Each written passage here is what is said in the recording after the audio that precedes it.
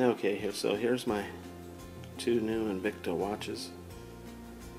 They're very pretty,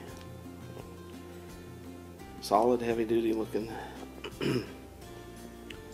big. I guess best describes the big.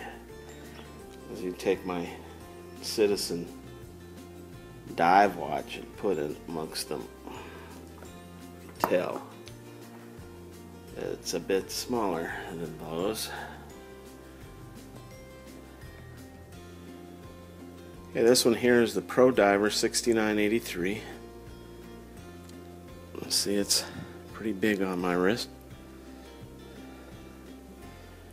Pretty thick watch, but looks pretty good. Everything seems to be keeping time. I've had them a couple of days now. Pro Diver 6983. Yeah, this is the Pro Diver 0432. Still a fairly large watch on my hand, but doesn't look too bad. Big numbers. Of course, I'm an older guy. That big numbers on the watch is a good thing, as your eyes tend to go. Do a little close-up of the Pro Diver 6983. Does have the rubber dive band.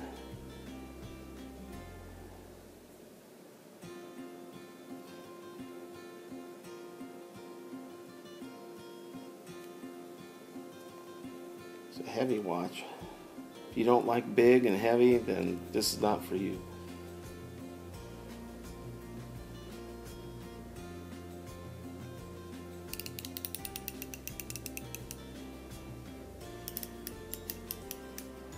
Again, a closer look up at the 432, Pro Diver 432. Sweep second hand, rubber band.